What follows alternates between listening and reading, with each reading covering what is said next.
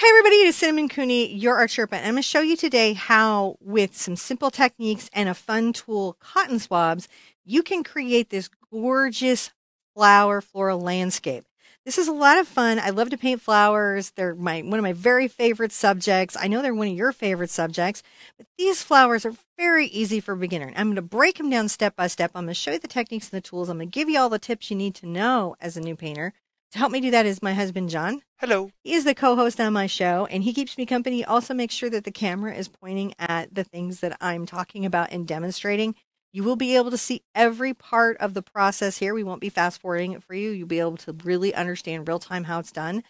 To help you do that, in the description down below is a link to a traceable. If you don't want to draw or freehand it, we've got that guide for you that's free and available. There's a step-by-step mini book, also downloadable and free. And the materials, remember, the materials are a suggestion on the project like this. You don't have to have exactly what I have and what I'm using. Remember, a lot of tools will sometimes do a job. So there's really no reason not to jump in and have fun. So get your cotton swabs, get your paint, get your brushes, come back, and I'm going to show you how you absolutely, for sure, can paint this today.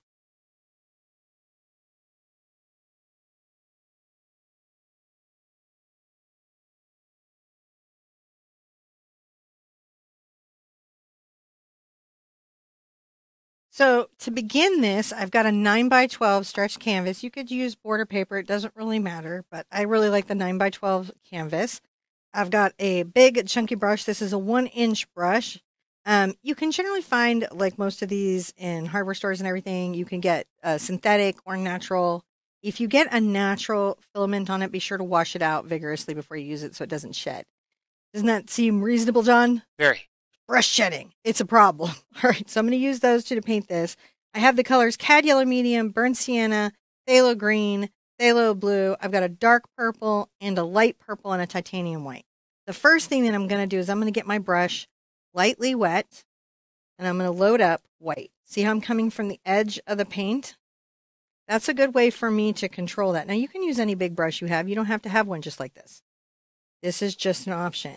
And I'm going to leave about a hand at the bottom, and I'm going to brush back and forth with my white going up.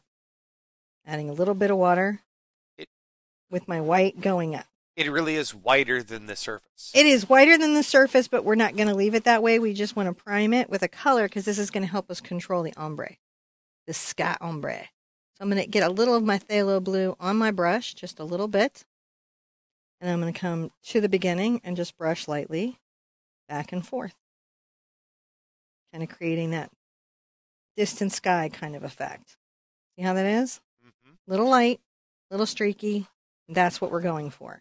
I'm going to add a little more blue to my brush, and then I can brush down, blending into what I had before, and then a little more blue for the top to give us the darkest part of our summer sky or spring sky. That's a very pretty sky. Yeah, that's that clear day kind of sky. I'm going to brush this down. Everything is still wet, so that's going to let the paint kind of come down into it and blend. And I can wipe this off on a paper towel, and then if I just lighten my pressure when I come down, like where I'm barely touching the canvas, you can see I get a fairly nice blend. Now, step 2 I want to do before my paint dries if I can. So I'm going to rinse out my brush, dry it off. Let's come right back in step 2, but don't let your paint dry yet.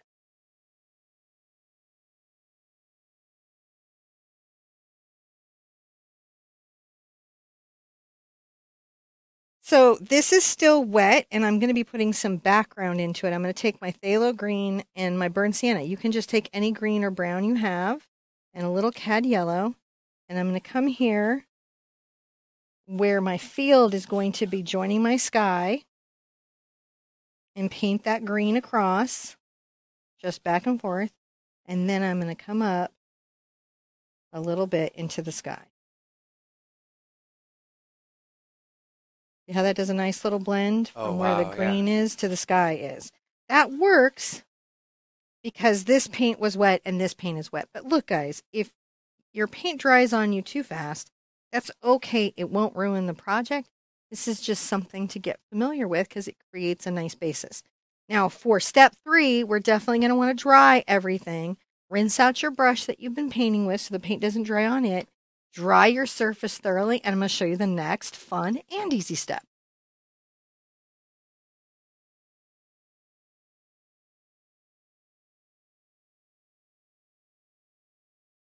So now I'm going to add some blades and leaves that are going to be the anchor for my lavender. I'm going to use a brush called a filbert. The brand I'm using is Simply Simmons. But for this, you could use a round or bright or really any brush that you can get a line with. This is more about the directionality and the shape of the line than the brush that you're using. I'm going to get my brush a little bit wet, and I'm going to go ahead and start with my phthalo green and my brown. So you're just your green and brown. And I'm going to come here from the bottom, and I'm going to make little upward strokes in flicking motions. Yeah, and this is why you could use a round or a different brush. I press hardest at the beginning here, and then I release and taper it out. That's how I'm getting that grass-like stroke. The other thing that is getting this to look kind of leaf or natural is that there's curve to it and it's messy. Some are longer, some are shorter. I'm not mowing the field. Right. Right. And the nice little blending gives us some kind of cool distant atmospheric effect. If I hopefully get you painting here and keep you painting, this technique later becomes part of our atmospheric perspective as we get into higher and higher hoots. So if you're enjoying this and you think, oh, I want to paint more, definitely hit that subscribe button because there's 1,500 other lessons that you could do. That's a Varying couple. difficulty. That's a couple. That's a couple. That's a couple. We Got can't more than one option. more than one option. All right. Might See, have a subject that you'd be interested. I might have covered a few things for beginners. Now I'm just on the toe of the brush. The toe of the brush is the tip here, right? And I'm just curving that up and flicking, and that's how I'm getting those tapered edges. That's how that's done. Does it on any brush, right? And you can see like sometimes it dry brushes out and it's light, but that just makes the grass look farther away. Okay. The next thing that I'm going to do is I'm going to come in and add a little yellow to my green mix, as you do. See how it lightened it right up? Yeah. I lighten my greens with yellow first. The reason being, and I'm going to add some of these blended in right over the wet paint, and they will blend into each other. Yeah, just a bit. The reason I like yellow is that it keeps the green from going totally mint. We're just adding some, summer color to it. So we've got some depth, right? Just because we're a beginner doesn't mean that we can't paint really beautiful stuff with depth and complexity. I'm just bringing that yellow through, and I'm letting it blend wet into wet. All right, this is pretty great. I really, really like this. Now we're going to dry it all the way because for the next technique, we don't want the green to lift up.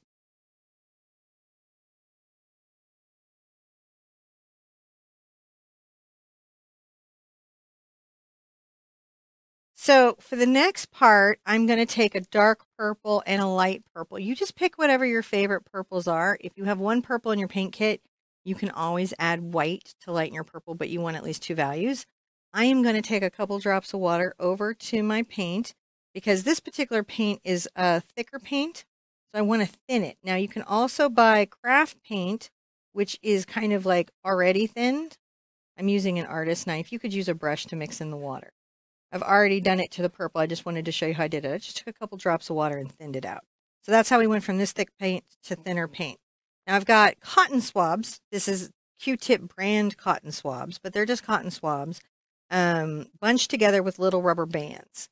If you get fuzzy cotton swabs, that's probably the kind that you got, but I do have some tips on all my Q-tip videos on how to fix that. So you can watch that like how to have a better Q-tip painting tip video. It's like 5 minutes. You'll love it. All right, I'm going to take one of the bunches of 3 and I'm going to begin with my darkest color. I'm going to tap up and down into the thinned color, and I'm going to come here and draw a little stalk of flower going up. How I taper it is I kind of edge it, right, and then go all 3. So I've got the 3 buds, but I'm using more of the 2. And I'm going to make sure that some of these stalks are higher and lower than others. All right. Um, just because that's how flowers are. Just because we're doing something with a Q-tip doesn't mean that we don't take what we know about flowers and apply it. If you like painting flowers, I have a 30-day painting challenge I did with my community on painting flowers. Not quite Q-tip flowers, but if it's an interest of yours, it is step by step with mini books, just like this has. Coming up there. I'm going to try to really place these around my canvas so that they are some tall and some short. And I've got individual Q-tips as well if I need more shaping options. I'm not putting in the stems yet because I want to see what buds I have to address in the painting. Right.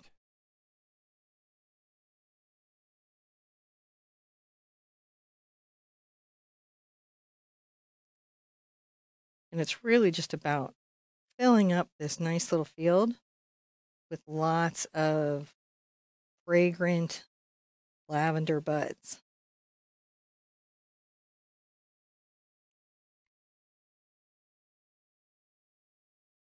Maybe some of them are coming off the bottom, right? Because this picture is bigger than just the canvas. Right. Just because It just flows we're off. doing fun stuff, right? Doesn't mean that we can't use regular art theory and enjoy ourselves. Yeah.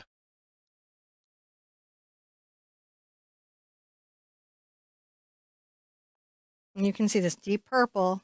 It's definitely a deep purple.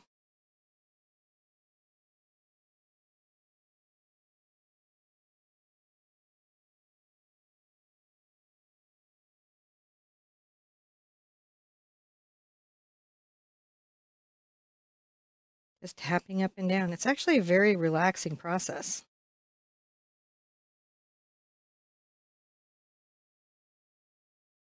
I'm really filling out my flowers.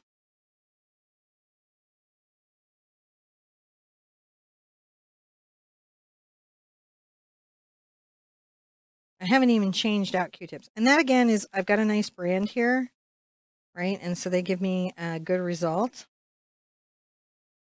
But again, if you're getting the fuzzies, you can change out often. You can do what I call the spit sizing, which I demo, but it does work.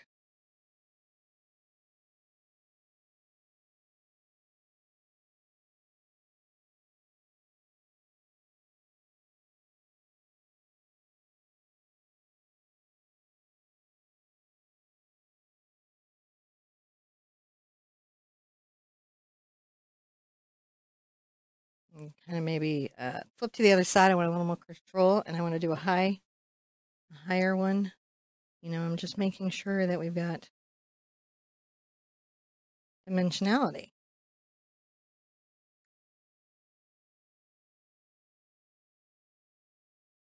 So that's some nice up and down. That's a lot of buds that are there. Let's call this a step. When we come in, we will do our lighter color. It doesn't have to be dry for the next step, but it's okay if it is.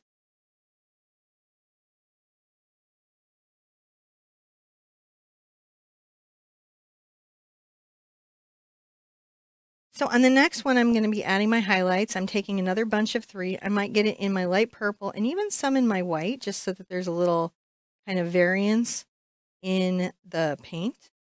I'm going to come here and add some highlights. I don't want to take out all of the dark purple, and that's because it is what gives the flowers dimensionality.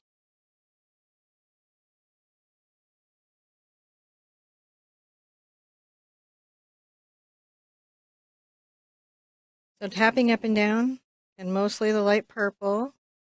A little titch maybe of white on the tip from the white area over here. And just come in, create that second layer of your lavender.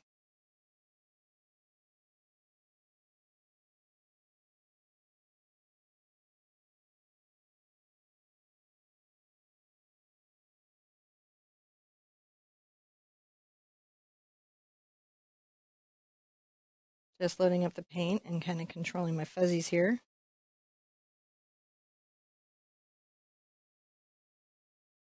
Tapping up and down. Like a pounce. Pounce in the canvas. And remember, you can always take individual Q-tips too and create little detailing. Go back and put back shadows. Get another little bunch. These are fuzzing out.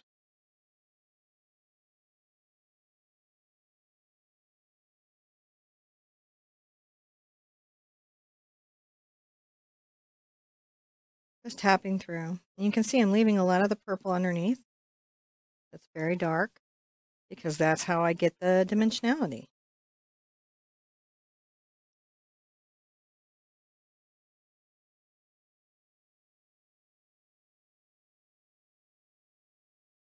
I'm kind of edging to the side here. And that's another way I can choose to leave more purple showing. Okay, if your lavender is a little different than mine. Perfectly fine. If this is fun, I have a slightly more complicated version of this with a multicolor background and a set of butterflies. So if you're like, oh, I really love this, I want more, we definitely have more. Tapping up and down. The other reason we like to kind of do this in the method that we do, that Jen and I do, where it's sort of real time, is because it lets you guys see how long something should take you. You know, though I do work pretty quickly, and that's just because I have a few minutes out here in the world painting. So I'm kind of confident how I want it to be. And you might take a little longer because, you know, maybe this is the first time you're thinking about these kinds of creative decisions. And, you know, you're still just working that out. Now, when I have all those out, I'm going to go ahead and take an individual cotton swab and I'm going to get it in my white and purple. And what I'm going to do is kind of detail out these little tips here.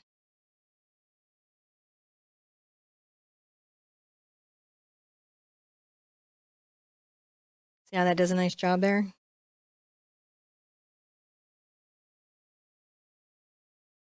You can always come back into my dark purple. Make differentials on that. There we go. Coming through here. You just make little decisions that kind of add a little detailing to your painting. This could be like a little bit of the light hitting. If my Q-tip is getting fuzzy, I can switch the end.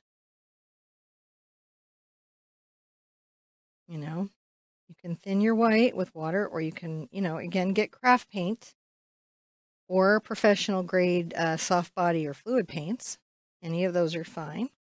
Probably if you're doing this like for an at-home painting party or something with your friends and family, craft paint is a good choice. You're doing it all the time, though. It'd be nice to upgrade. Really just depends on what you're doing art for.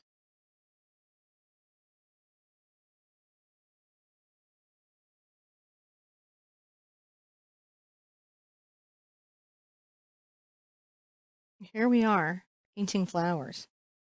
And they look good, these flowers. They really do. They're very, very pretty flowers. Some of my favorite. And I like how you can do these in more colors. Like, you don't have to stick to this color, but if you wanted to, like, rainbow them up. Oh, I think we have rainbow ones somewhere. Yeah, rainbow them up. Use any colors that you want. Customize them any way you want to. Look at that. So that, oh, I got one last one, don't I? So sometimes you get so busy into it, you're like, oh, I see that little guy. Give him a nice little finish there. I like this very much. When we come back, we'll add a few little stems.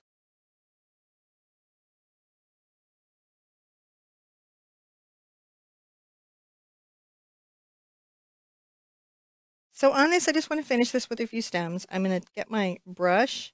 I have a number 4 round in the Simply Simmons line, but just any nice brush with a good point. I'm going to go ahead and get my green and brown together. I may even work some of my blue in here because what I want is a very dark color that shows against the background. We're just going to add some stems. A little downward stroke. That little bit of stem makes a big difference in how the piece looks to our mind.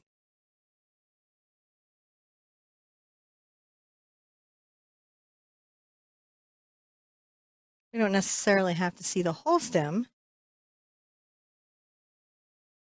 because as you see here, these are in these tall blades of grass. Speaking of, you can take your paint and add some little tall blades. See how we're doing?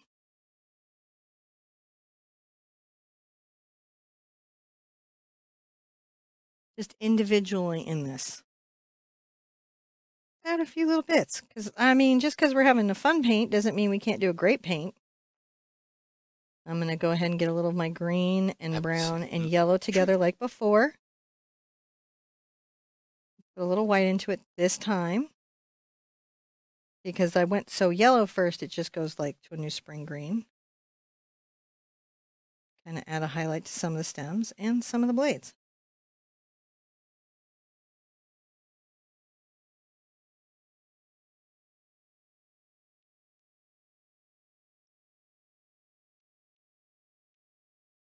And that actually pushes some of these in and out of the growth. Little touches. Oh, look at that, man. Simple stuff made a beautiful flower painting. Look at us go. It really did. Let's go ahead and give that a signature. I need a little detail brush. I think I'm going to take what are you here? I'm going to grab a little liner. This is a little script liner. I'm going to get it wet. And I think I'm going to go ahead and make a very, very light green. The sign over here in the corner. Cannot wait to see your version. Hopefully you saw this and thought, I can do that. And then realized, oh, I really like painting. And you want to do more. And I would be happy to help you do that. Because I think you can. I think people can do so much more than they realize with art. Have a great time with it. Oh, what a fun painting. Okay. When we come back, I'm going to tell you what you're going to do next. Guys, I want to thank you for spending this time with me. I hope you had a great time painting. What's really fun is in this painting, you learned some cool art things. You learned how to create a gradated sky for atmospheric perspective. You created depth in your grass through value, and you created form in your flower through texture. And these are all really fun art techniques that you would use in even more complicated paintings. So hopefully this got you excited about art and you're interested in doing more. If you are, be sure and hit that subscribe button. Check my playlist for other Q-tip paintings and beginner paintings. I even have a free beginner painting course that you can do anytime if you've never painted before and you'd like to take about a year or 2 years of frustration off your art experience. I highly recommend that. John and I really love bringing you guys these free art lessons. So definitely let me know in the description down below what you love, what you'd like to see, because I do this for you. Be good to yourselves. Be good to each other. And I want to see you at an easel really soon. Bye-bye.